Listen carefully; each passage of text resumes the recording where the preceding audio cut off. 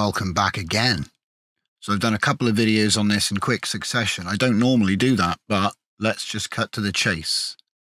Stable Cascade is here. There's a big rush going on at the moment. We're all waiting for support to land in ComfyUI so we can just use it normally.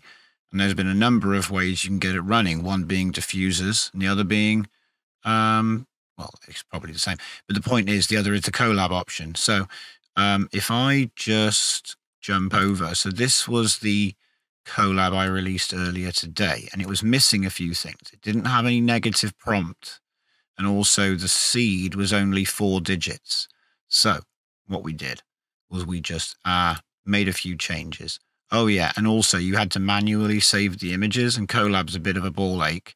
So I've put in a little save routine. So it's pretty much the same.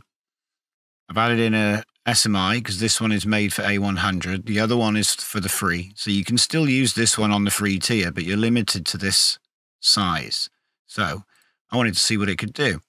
So we went for the A100. We've mounted our Google Drive, and then I'll just show you. So we can click Run, sync Google Drive, install, load, and we're straight in to the parameters. Right. And so what I've done, I've added in the negative prompt now. We put in our positive prompt. I would advise leaving these as they are, because that's actually for the prior, which is meant to upscale from the original to the 1024 size, and then the next, anyway, whatever. I would change these if you want to change the size of the image. Just make sure it divides by 8 and it won't throw any errors. And I've left these alone at the moment because they run pretty good. But basically, I'll run through what's happening here. So you click Run, and that sets the job, I guess. But then you click here to actually make the image. You'll see it generate here in the final 2 stages, I think. And then it puts it into content with the prompt and the seed. Now, obviously, I should say, didn't I? I've increased the number of digits. So you got a 7-digit seed. It's random, so you can't pick it or anything. It just means you've got a wider range to generate on. And then, so you generate, make a bunch of images, maybe go back up, change the prompt, change the size, do whatever it is you want to do.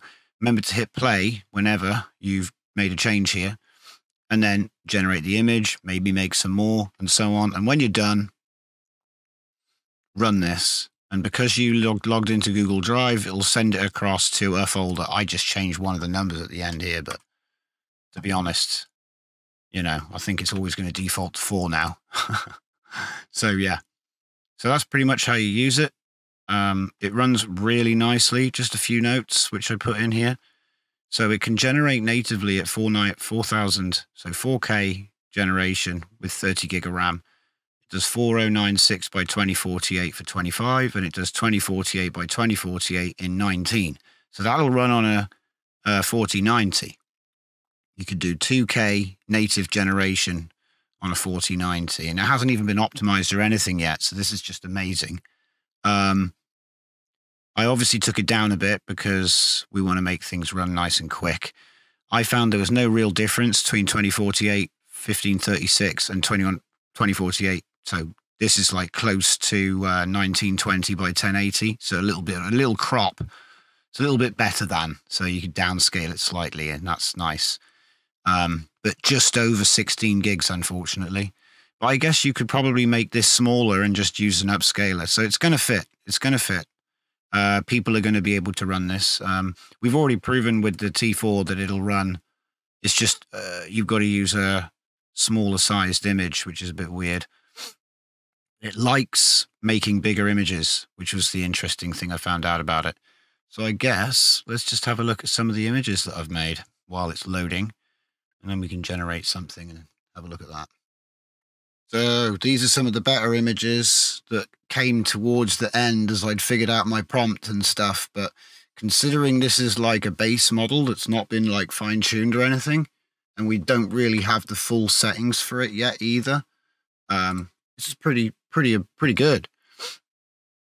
I was surprised to see the details in the hair and the skin. Clothing isn't very sharp, but that's something you usually have to train. The backgrounds are quite repetitive too. But again, that sort of stuff tends to get picked up on when you do your fine tuning. But for an ape wearing expensive clothes and sunglasses, this is pretty good. You know, we certainly couldn't just generate at 2K before. So this is actually going to be a massive step forward. And I think once people get their hands on this and actually start training it, it's going to be insane. This is one of my favorite images out of the whole set because it's just so clean. Like when you look around, you really have to look around to try and find something wrong. I mean, you could say the waistcoat, maybe it's strange how it goes around his waist, but sunglasses are pretty good, surprisingly. They normally always mess up. The ears don't look too crazy. Like, I don't, you know, you overanalyze it when the gold necklace could be better. It's not very sharp, you know, so it's like you get critical about it, but gotta remember, this is a 2048 by 1152 image. So on this one, the hair's a bit weird and it's made, yeah, and also the sunglasses are kind of becoming part of his eyes. But we get some black and white stuff. So we've got a missing finger there, maybe. But maybe he's just a bit of a gangster. I don't know. And here we have more like this. These are, like I said, these are pretty good. I mean, when you're trying to make something that you're not going to find a chimpanzee wearing a pair of sunglasses like that. So it's doing its best. I feel like if you had trained Ray-Bans on like a 3D chimp even, that would be probably enough to push it over the edge. Because it's doing really good. I suppose when you're doing apes, the fingers don't look quite so bad. But some of these were really fun. And it's going to do better with humans, especially after you use like FaceFix. I've seen people using FaceFix with SDXL already after this. So, you know, they'll go in and just do the face with SDXL on this high-res image that was coming out of Cascade. I've already seen workflows for that.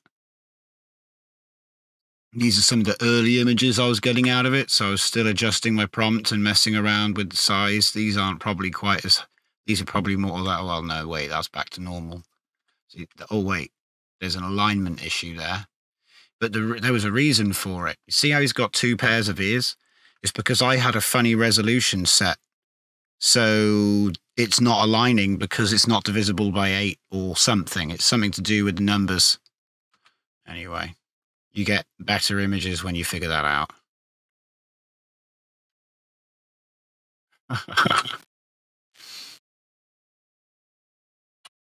All right.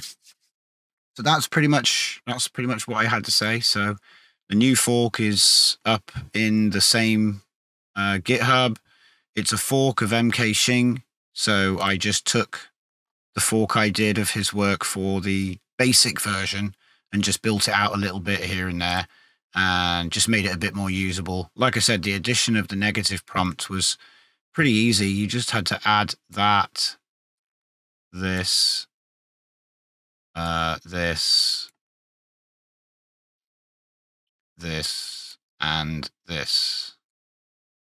And then obviously actually set up the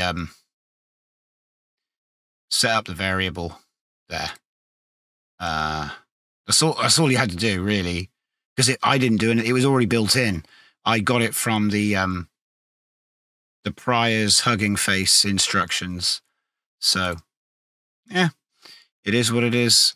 So, like I say, that's all I've got to show you. I hope that helps. I'm going to add this to the article, and hopefully the next news we have is the ComfyUI support. So, see you next time.